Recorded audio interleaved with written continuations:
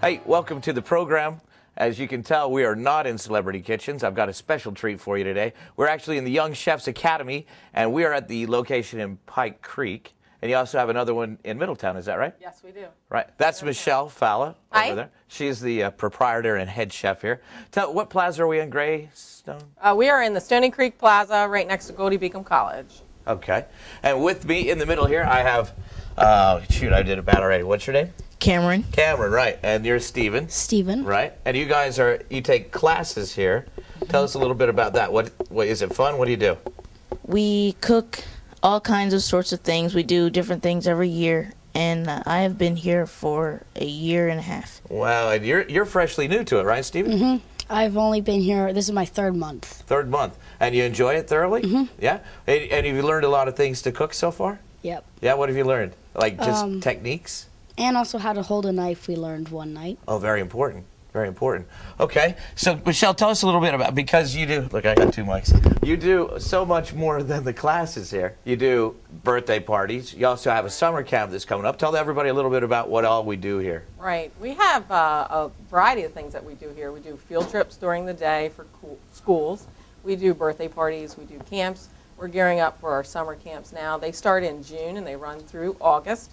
We have camps for ages 5 to 9 and 7 to 14, so it's a variety of ages. We break them into groups while they're here.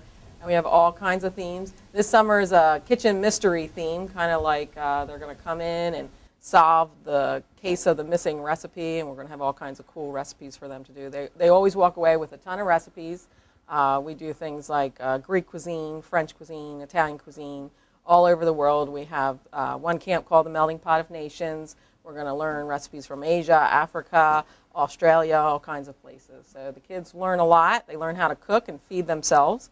They learn about nutrition, and they have fun doing it. Oh, excellent. And now that's just the summer camp. That's just the summer. That's what we have lined up for the summer. But you all year long you do. Yeah. The classes, yes, right, that these guys do. After school classes, May is the last month for, and then we'll break for the summer. But this month they're learning about celebrity chefs. They're actually going to learn a recipe from Bobby Flay. Yeah, we have our celebrity chef here. Bobby Flay, we're going to do his red velvet cake, actually. That's our next recipe. And so we meet September through May, and then we break for the summer camps. But then also during the school year, we have all kinds of field trips come in from all the local schools. Yeah, my daughter had a birthday party here, is how we found out about you. Yes. And that was a lot of fun. I'm telling you, we'll show you a little bit, but if you have some young kids that want to come learn it, they did pizza, they did a birthday cake, they got to sing, all their friends had a great time. So what we're going to do is we're going to make crepe cups. It's a breakfast dish, and we're going to explain a little bit more about that. We're going to take a quick break, pay for the show. We're going to come back. We're going to get started. Thanks.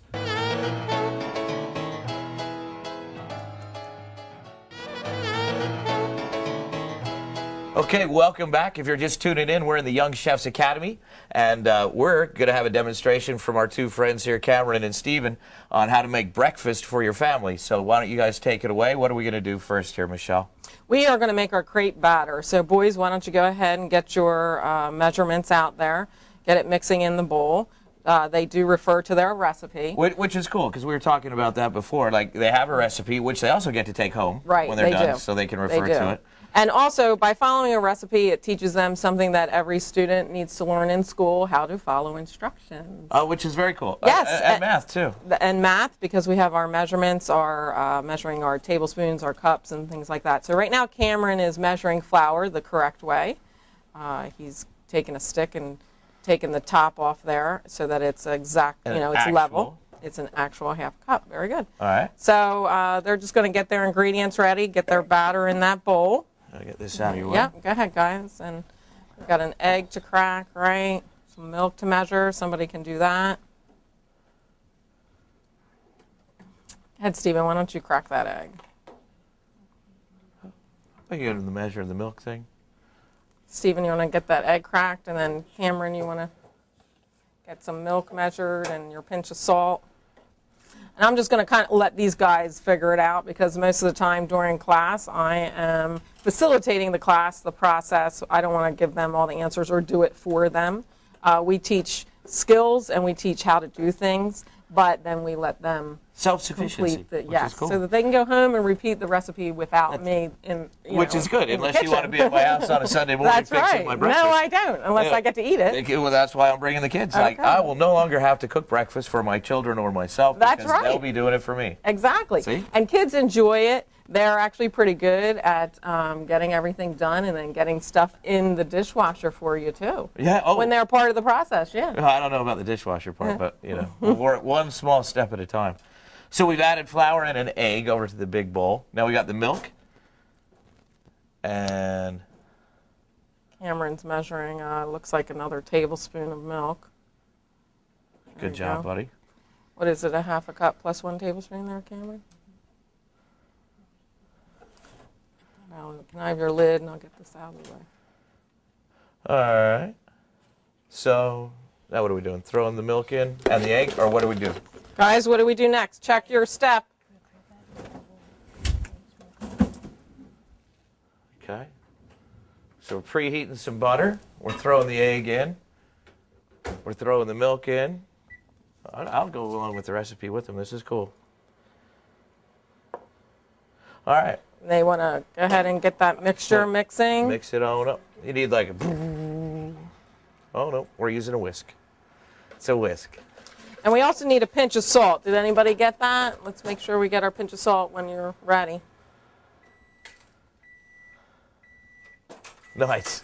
That was literally a pinch. All right. So what we're going to do is we're going to mix this up. Now you throw the melted butter right in there, Stephen, I guess? Yeah? Yes? This is cool. I like the recipes. Everybody that usually comes on the show makes me just guess. Really? No. Yeah, that's because the kids, they really need to be able to follow directions, and it helps them in everyday life, helps them in school.